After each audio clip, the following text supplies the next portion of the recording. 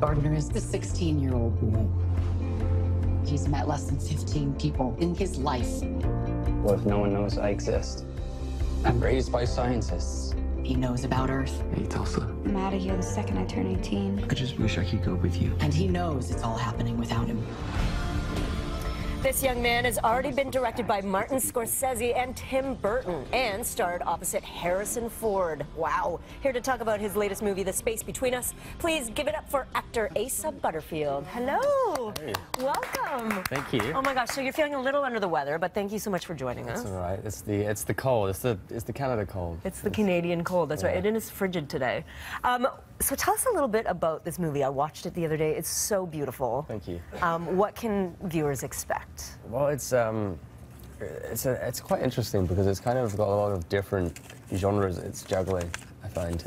It's what really interests me about the script. It's got the science fiction backdrop. Yeah.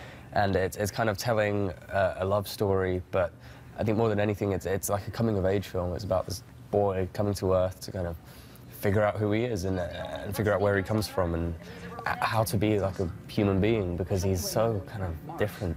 Yeah, like an outsider trying to fit in, right? Yeah. So you played Gardner Elliott, who was born on Mars. I mean, that's an interesting storyline in and of itself.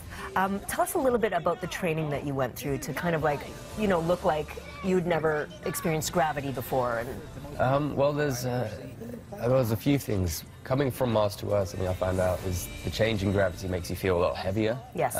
So both me and Carla, who played my kind of foster care mother, as you were in the film, we would walk around with big weights on our ankles and some sandbags strapped to our chest to feel like twice as heavy.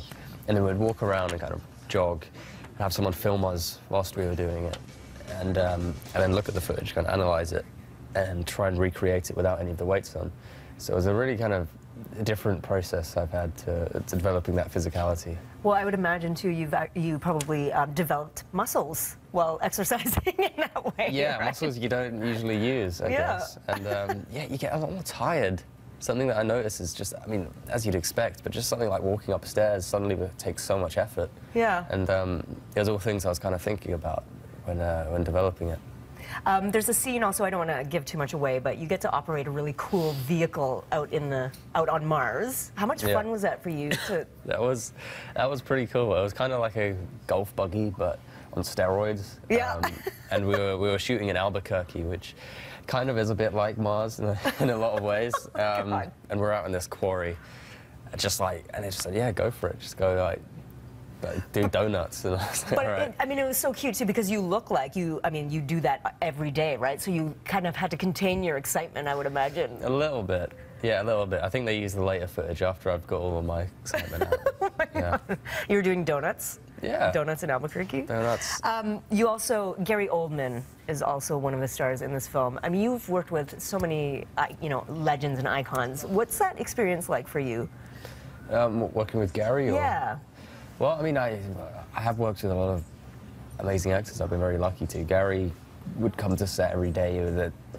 I mean, as with everyone I found in this film, everyone is very passionate and committed to telling the story. And when you have an actor as kind of as amazing and well regarded as Gary, you might expect that he carries a certain ego, but he's totally not like that. He comes on and he just wants to play and he wants to be creative and he makes everyone feel at home and comfortable and he's a great laugh. He's hilarious. Is he? Which I did not expect. Was he cracking jokes or? He was the Joker of the set.